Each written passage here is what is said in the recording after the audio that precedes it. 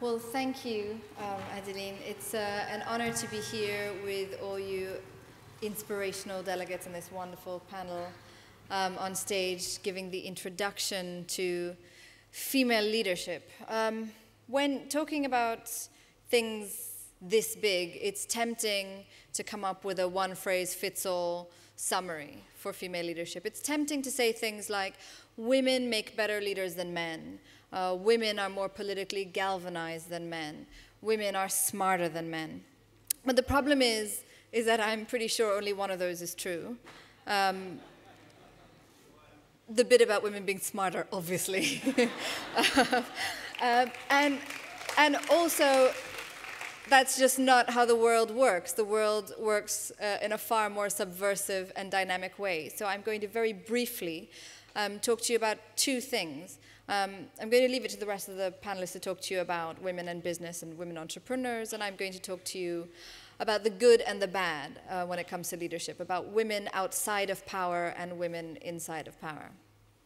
So to start with the good.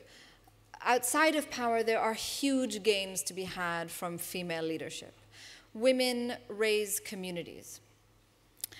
It's without question the best way to develop a community, without question, is to empower women.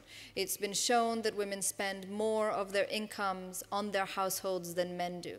So when you empower a woman and increase her income, the welfare of her family automatically shoots up. A woman who is empowered with a job is going to take that money and not only spend it on herself, but spend it on her family and on her community. So as she does that, you see certain things almost automatically. You see education rises as she spends money to send her children to school. As education rises, you see health improve and increase.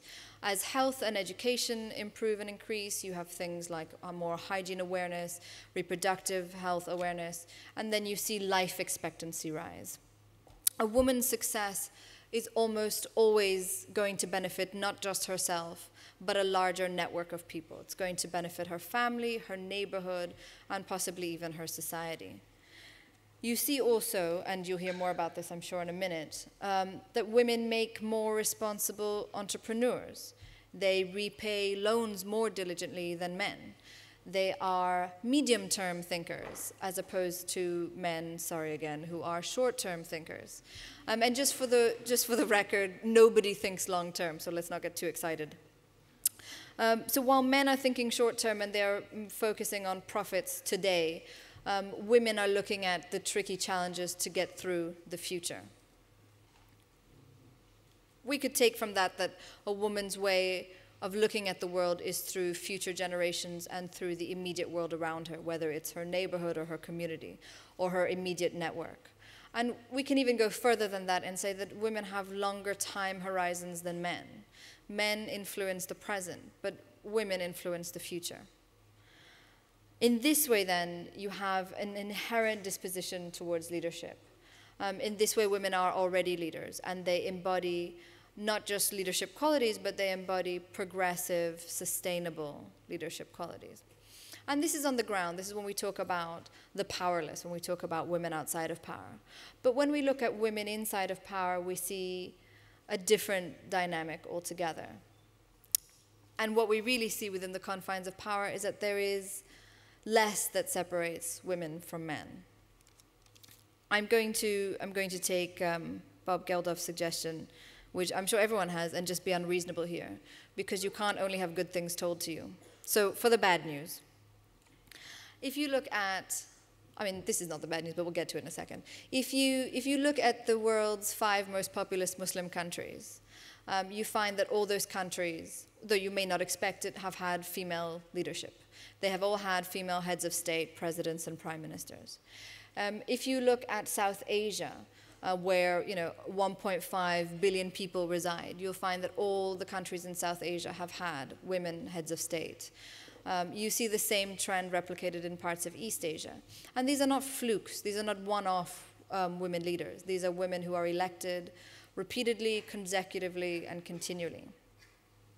The problem is that in every single one of these cases, in literally every one of them, you find that these women all belong to political dynasties. So they are all the wives, daughters, mothers, sisters of former male leaders. That might not be so disturbing, but what you find more disturbingly, in most but not all of these cases again, are the twin menaces of corruption. And when I say corruption, I don't mean minor, but major graft, and the use of violent force. So wars, occupations, invasions have been as easily started by the 20th century's female leaders as by their male counterparts. Women do not inspire peace just by virtue of their gender. This idea of the no crying rule that David brought up earlier, they don't cry, they make other people cry in many cases. Another example of the 7, and maybe a more recent one, of the 7 American soldiers tried for abusing prisoners in the infamous Abu Ghraib prison, 3 of the 7 were women. In fact, one of the ringleaders, Lydia England, was a woman. And apologists said, well, this is not really a case of gender. You know, if we had more women in that situation, if we had women in higher positions, the humiliation and the torture that one found at Abu Ghraib could have been averted, except that that's not true. The head of the Abu Ghraib prison, and in fact the head of southern and central Iraq's 15 other prisons, was a woman, General Janice Karpinski. Power is a transformative force, and as women especially, we cannot afford a lazy, feminist international approach to power, which is to say that all women make better leaders simply because they are women. That's not true. History doesn't support it. It has to be about the quality of leadership rather than the gender. And power being a transformative force, women are as easily transformed by that power as men are. So I think what I'd like to put forward, what I think especially the amazing women that I've met at this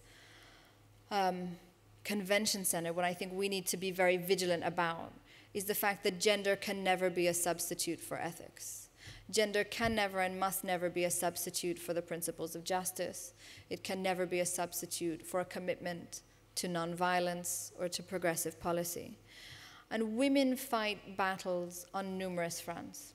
Whether we are inside or outside of power, women fight on the home front, they fight in the workplace, they fight in politics, they fight in front of the law, they fight for liberty, they fight for equality, and they fight for safety. And it's not enough that we as women fight all these battles, which we must.